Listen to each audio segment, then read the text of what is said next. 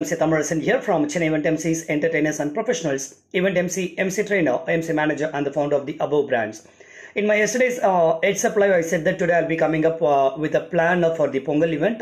So after having the discussion with the team, what we decided is it would be good if we go for Pongal event as a hybrid event. So you may be having the question, what is an hybrid event? In most of my videos, I've already spoken about an hybrid event.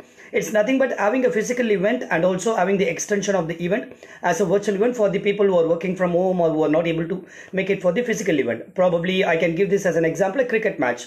Like a cricket happens in a stadium where you have the physical audience who are witnessing it physically, and also it's being telecasted in television channel and also in some online platform. So that's a beautiful example for hybrid event. Same way, you can do a Pongal event as a hybrid event. Like we also did a Christmas event.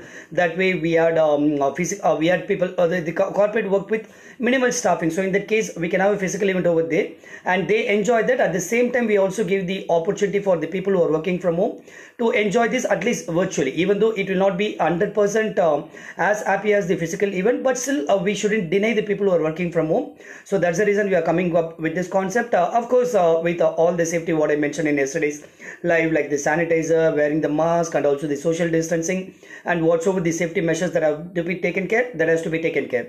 So the concept is whatever the corporate who are working with the minimal staffing, or if it's friends get together, or it's apartments or a society activity, whatever it is, you can plan for the physical activity. The reason why we suggest physical activity for Pongal is when we say Pongal and the traditional performances, most of the things that comes to our mind is the bull ride, the tudupu, a lot of the instruments for this Tamil culture, and Mailatam, Voilatam, Garagam, Kavadi. Likewise, there are so many traditional performances.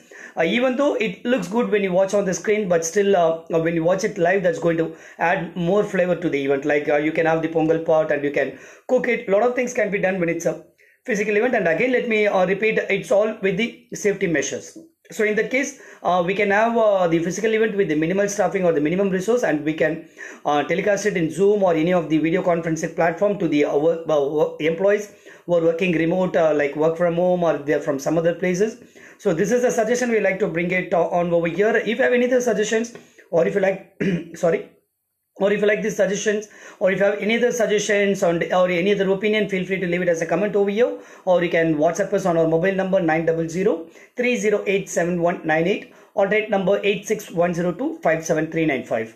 You can get to know more about us in our website, virtualeventemcees.com. You can like our Facebook page, Virtual Event Emcees, and also you can watch our videos in our YouTube channel, Virtual Event Emcees, and also the same video I've made it in Tamil in our Facebook page, Virtual Event Emcees. You can also watch over there. Thank you so much. Virtual MC Thamizharasan signing off.